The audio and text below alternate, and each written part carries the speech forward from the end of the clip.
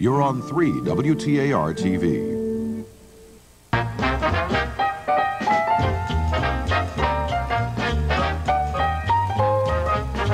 Time now for Becky and a look at people, places, and things. Now, Livas. Well, Peter Coe is in the kitchen making something that I think I can eat on my diet, and broiled chicken tarragon he's making. And we're going to talk about Don't Drink the Water that's at Tidewater Dinner Theater now. But before that, we're going to meet Slim Carmichael, the man who flew the first United Airlines plane into Norfolk 40 years ago. And I think it's 40 years ago tomorrow. 40 years ago tomorrow. We'll be back with him in just a moment. My guest now is J.H. Slim Carmichael. He's the man who flew the first United Airlines plane. At that time, it was part of Pennsylvania Central Airlines into Norfolk on April 7th, 1938. 40 years ago tomorrow. Where were you coming from? Came from Washington, which at that time was the easternmost terminal of Capital's operation. And we were fortunate to be awarded the extension to Norfolk, which then tied Norfolk into the system going on west to Chicago. As Capital merged into United, of course, it then tied it into United's network, and as I'm sure you know, United is the largest of the free world airlines. So Norfolk is literally tied into every important business center in the United States.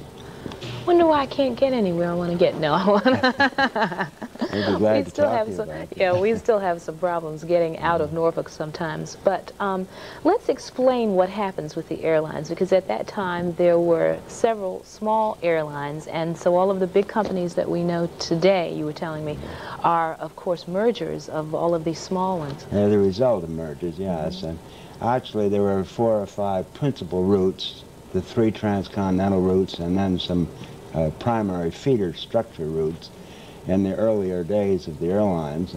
And then, as is the course in business, the more profitable companies were able to merge with or acquire the smaller ones and build networks.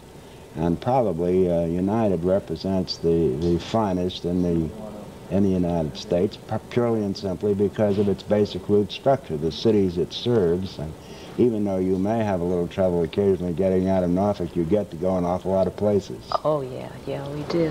How was it? You had started in the 20s in aviation. What was it like flying commercial airlines? You probably had experimented with all kinds of planes, but when you got into that commercial thing and you knew that there were many other lives in your hands, I think there were 10 people on that first flight. How did you feel about that? Well, back in the 20s, of course, we didn't have the problem of passengers, unquote. Passengers are not a problem, but at least we flew by ourselves in the mail planes. We carried no passengers. And it wasn't until the 30s that we began to get airplanes that would carry passengers, too. By the time we got to the Boeing 247B, which was the airplane we inaugurated service here in Norfolk with, we thought we had the biggest airplane and by far the fastest and the most powerful that had ever been built. And we carried 10 passengers and thought that was about as many as should go in airplanes. You know? That's really... We never dreamed that it would develop into what it was, what it has become. Yeah. And yet at the same time, the development has been a very logical thing, built on basically very sound grounds, and safety, of course, is the primary factor involved in any airline operation, and it's a remarkably safe, convenient way to travel. Yeah.